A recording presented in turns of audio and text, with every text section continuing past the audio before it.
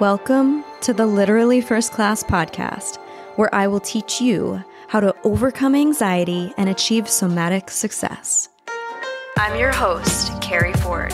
I'm a somatic success and holistic life coach here to bring humor, insight, and wisdom to the modern day woman that wants to feel alive in her daily life. You ready? Come on, I saved you a seat in first class.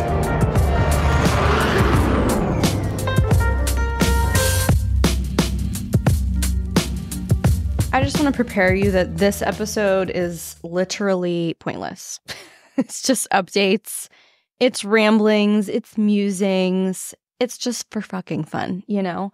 So here in Atlanta, it's starting to warm up. It's mid-March, flowers are blooming, there's like cherry blossoms everywhere. It's my favorite time here in Atlanta. And it's right before all the fucking pollen coats everything. I mean, it's bad here to the point where you can't even open your windows. It's legit that bad. You can stand outside or you can drive your car in after you just washed it, and the car will be covered in pollen, a layer of it on your skin, on your hair. Like you want to hit that little thing on the vent, circulation where it circulates only the air in the car, because you don't want the pollen from outside coming in. That's how bad it is. So I'm enjoying pre-allergies. I actually never had allergies until I moved to Atlanta in 2012. And it's brutal, y'all. So I'm sitting here, I'm drinking my Senegenics Accelerate.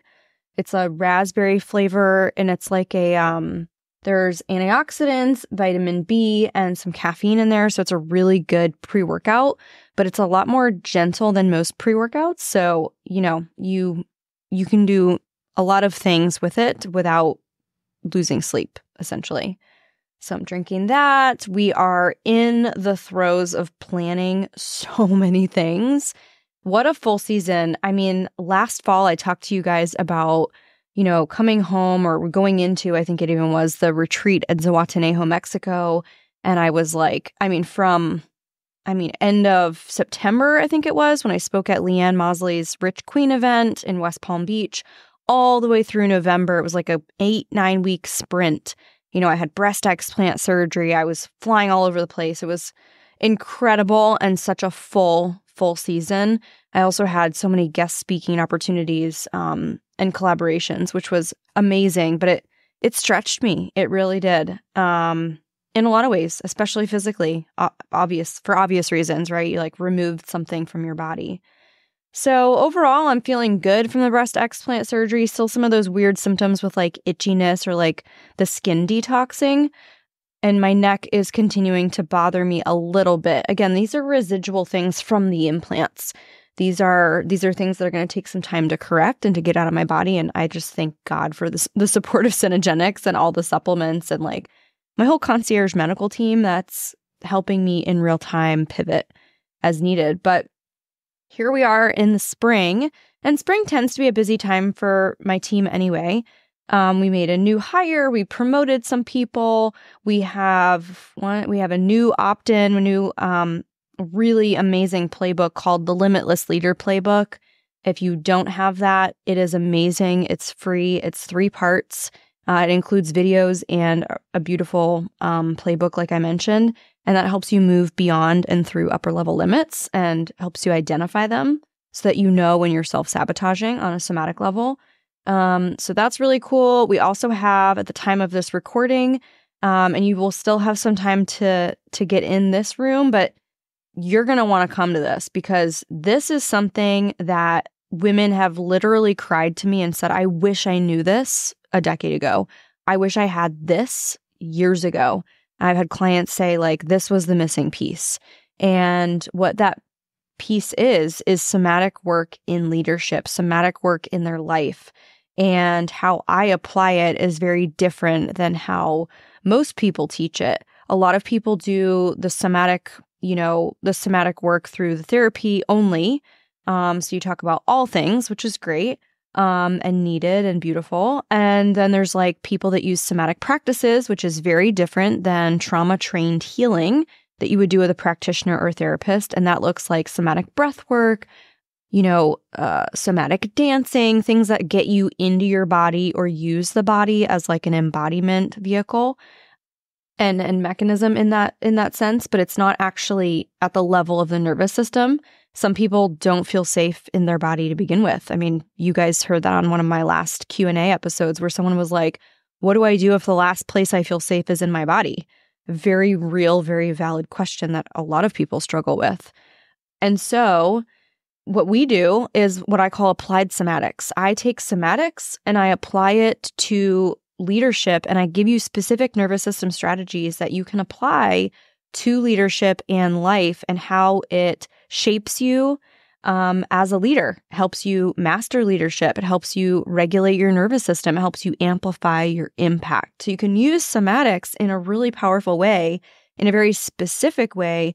And the way that I teach it is very unique because there are different nervous systems that are the high achieving kind, the kind that don't know how to settle, the kind that don't know relaxing well. And there is a totally different language of the body that we get to tap into, right? Creating more fluency and capacity for, again, relaxing, for example, because stress, hard work, but do you know peace? Do you truly know how to relax? So often women, like yourself, they don't know how to unwind and turn off. So anyway, we are throwing the biggest live event we have ever done before. I've never done anything like this. I'm really excited. We have 9 guest speakers for this virtual event that is also free. I also can't believe I'm doing that, which is insane because normally like a master class alone is about $200 with me. But we have 9 guest speakers. We have a playbook. We've got 5 live sessions the first week, and then we have 4 bonus sessions that are coming. So you'll have access to the replays for a little while. They will come down. So it is a live event that you'll have to come and be part of, although you'll have access to the replays up to 48 hours after. And we start March 25th. So pause this episode, stop what you're doing. Don't even think about I don't know if I have time. If you're thinking about you don't have time, you definitely need to be there. You are your own problem. You are your own bottleneck. Stop this recording. Go to the show notes. Register right now for the Leadership Redefined Experience. Get in the room. You have nothing to lose. It's free. And it's value packed. And I'm literally giving you, in full transparency, all of my best stuff. All my best stuff. Because people need it. People need to do things differently in 2024. Those of you that are subscribed to my email list, maybe you're on my newsletter, that comes out weekly. We've been writing a lot about, mental health. And people they're wanting to opt out of this crazy emotional roller coaster.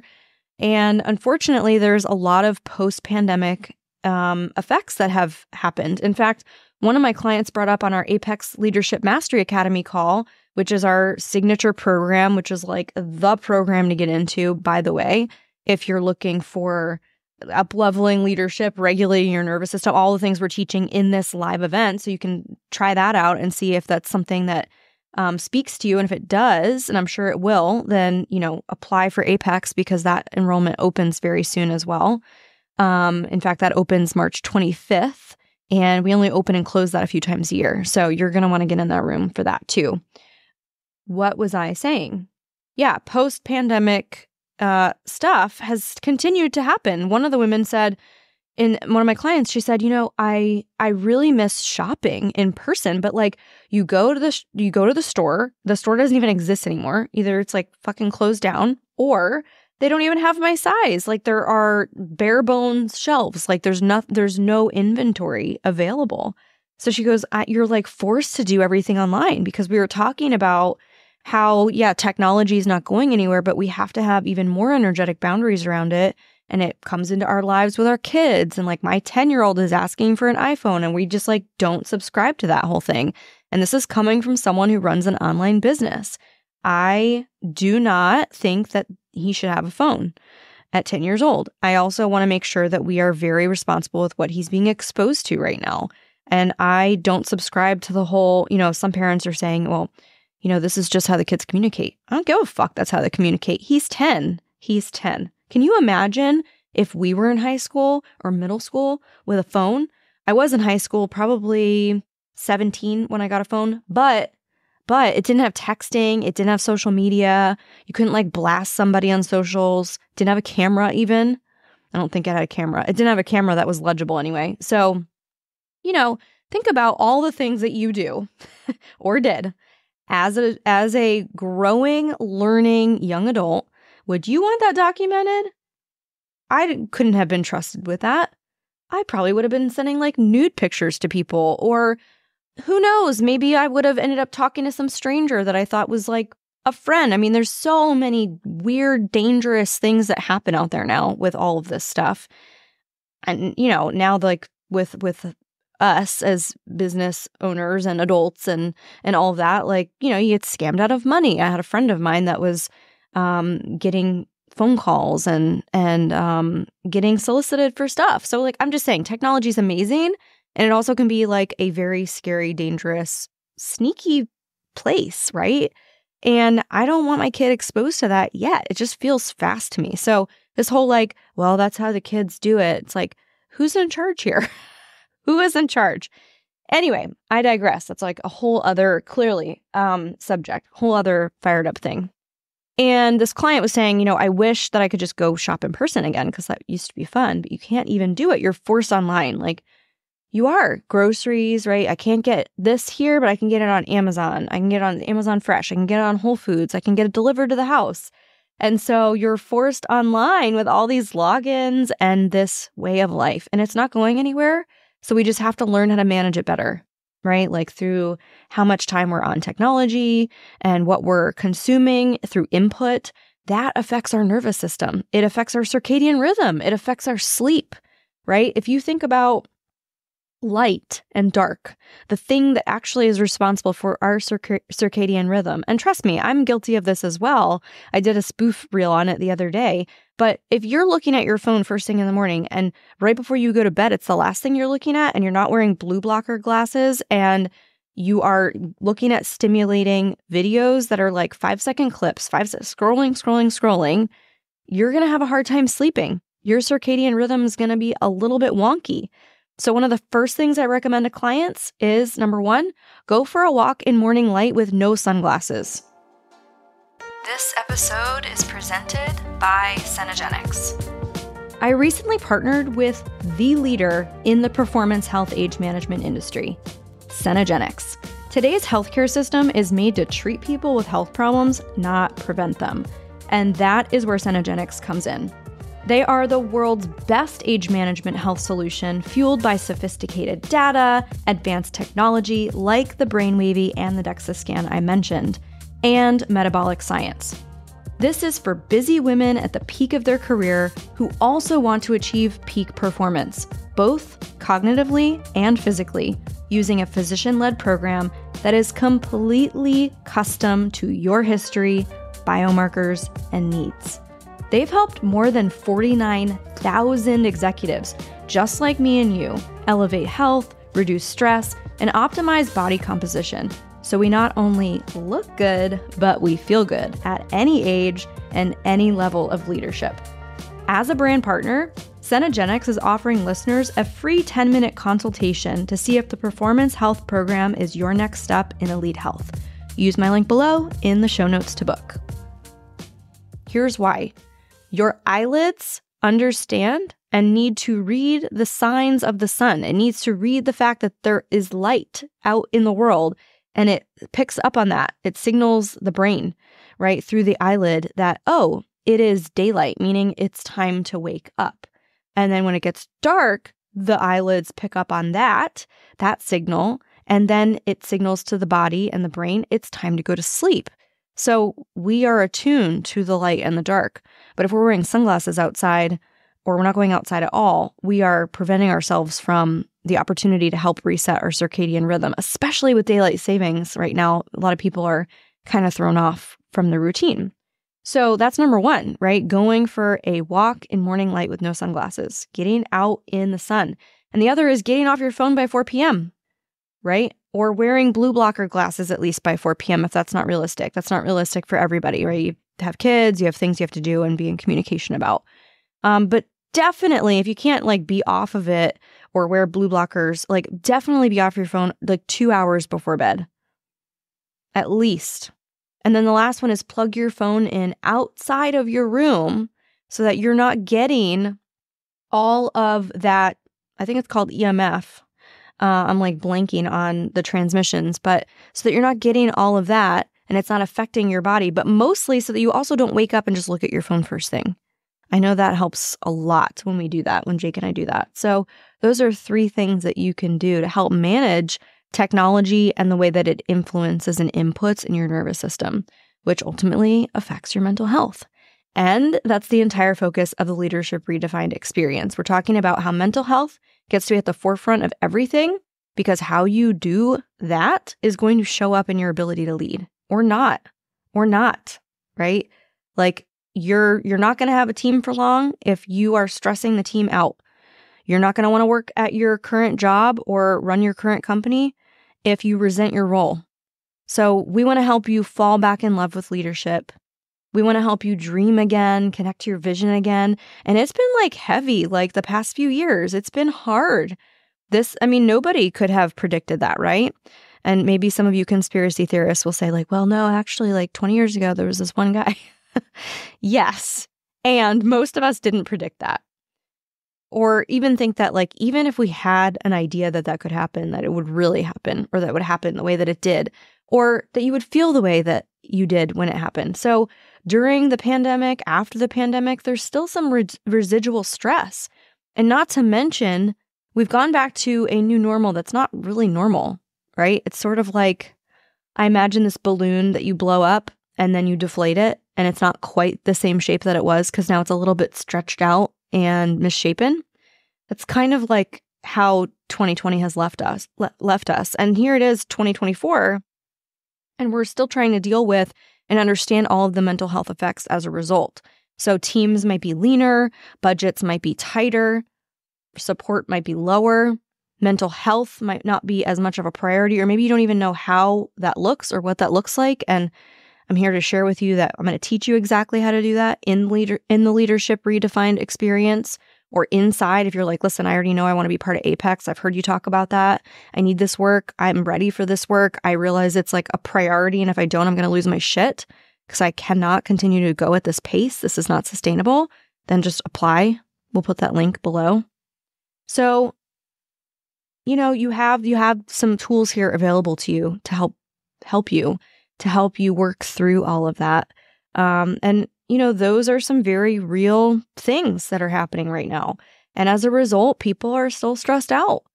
And we're like left behind, like these little misshapen, stretched out balloons that have been pushed to the max and have kind of returned to their original shape, but like not really.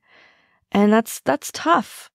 On top of that, if you're a mom, right, and inflation has gone up, so your original salary or your original income may not be covering things the way that it used to, that causes stress. It's an election year. There's a lot going on, right? So what's required in leadership now in order to be successful, to sustain success, and to feel successful, to like actually let's just start with liking your job and your role in your company again, to fall in love with that again? It requires something different. We've never experienced most of the things we've experienced the past few years. So how do we deal with all of that? Get inside the Leadership Redefined Experience. Check it out. Come take the value. And if you get what you came for, cool. I have yet to have someone say, I've never gotten anything from any of your free stuff. We teach like you've paid. So you're going to love it. And if it leads you to the next step of Apex and the Academy, cool. Apply. But it's needed. It's necessary. It's going to make you the best version of you. And you're going to like your job again. You're going to love leadership again. And let's just start there. Let's start there so that you don't want to burn the boats and go sell scrunchies on the beach or tacos or whatever the fuck it is. We've had jokes like that, friends of mine. And actually a friend of mine, we were at one of the kids' school dances, and she said, I'm up for a promotion. I think I told this story on my Instagram. She goes, I'm up for a promotion, but I don't I don't even want it. I didn't even want to know what the fucking promotion was. In fact, when my boss told me, I wanted to run out of his office. And I just thought, what if that was like the promotion though that she's always waited for? Like, what if that's the promotion that helps her and sets her family up for like more financial abundance, or, puts money in her bank account in a way that she never imagined? What if it's the promotion that like actually is more easeful and more inspiring and more creative and more fun again? We don't know. She didn't want to find out. So, we kind of laughed about it, but it was still a very real thing for her. And when I told that story actually on Instagram, I am remembering I shared it. She goes, "Oops, that's me. That's 100% me. I know I shared that story with you." And I was like, yeah, like it was kind of crazy to hear her say that. But I also get it, and she joked even. She said, my boss called me into his office and was like, and she's kind of imitating like in a funny way.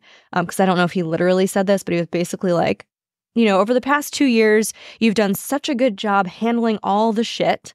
Now we want to promote you to handle more shit. And she was like, I don't want more shit. I can barely handle the shit I have going on right now. And many of you might find yourself in that same place where you're like, I can barely handle what I have right now, let alone think about another level or a better version of me. Like, I'm too tired to even think about that. Cool. Let's redefine leadership as it is right now. We're going to do that inside the Leadership Redefined Experience. I'm going to show you exactly how to do that so that you don't lose your shit, so that you don't have to run around with your hair on fire, and so that you don't resent your role, whatever that role is. There's different challenges that come with being a leader and a woman, in leadership that has kids.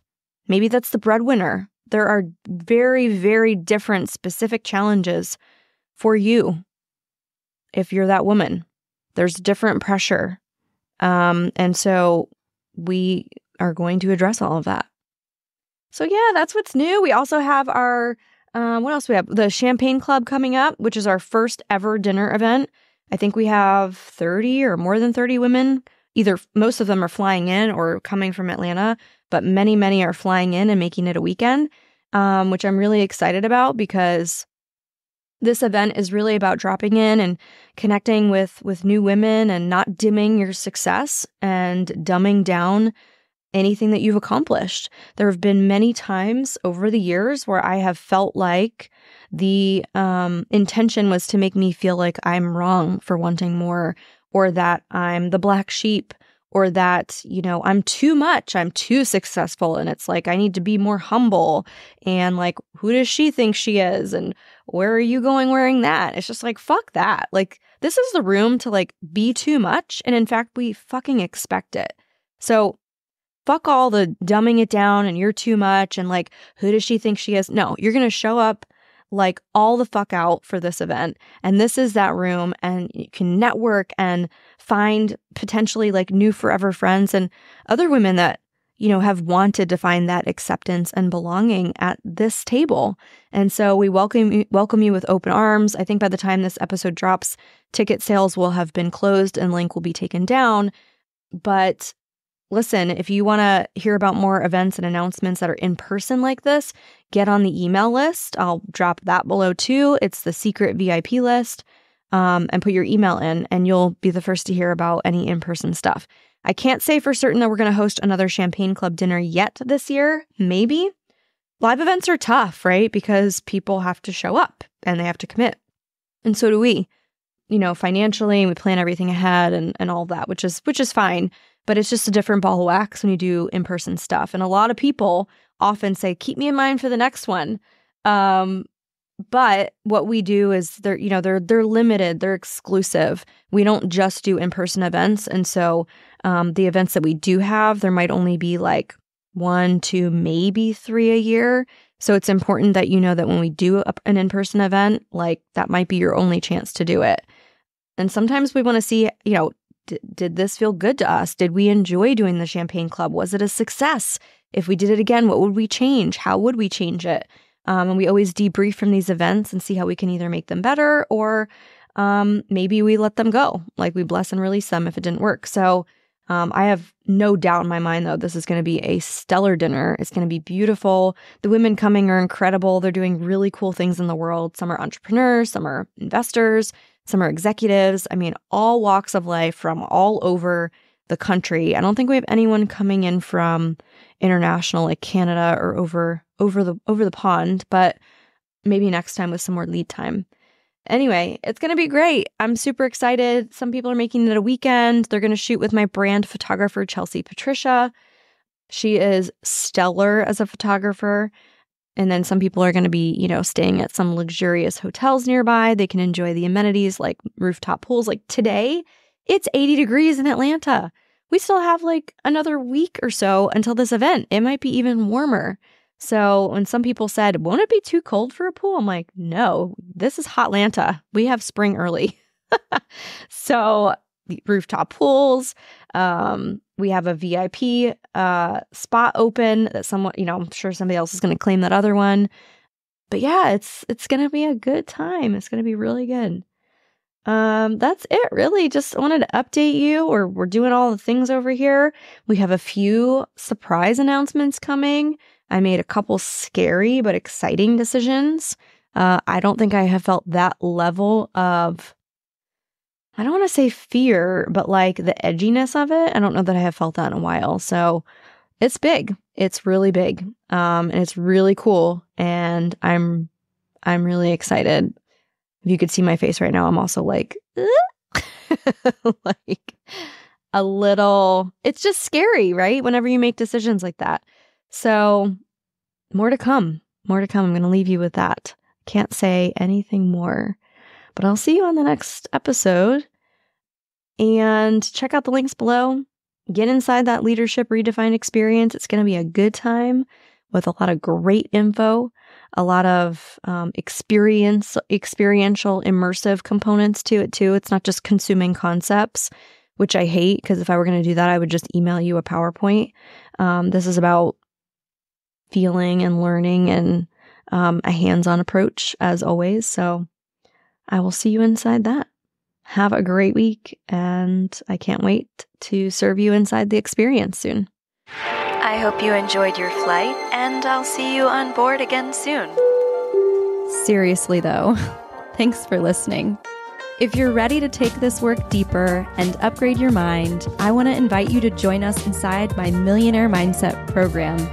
This is where you'll start using my guided meditations to help you overcome anxiety and experience even more abundance.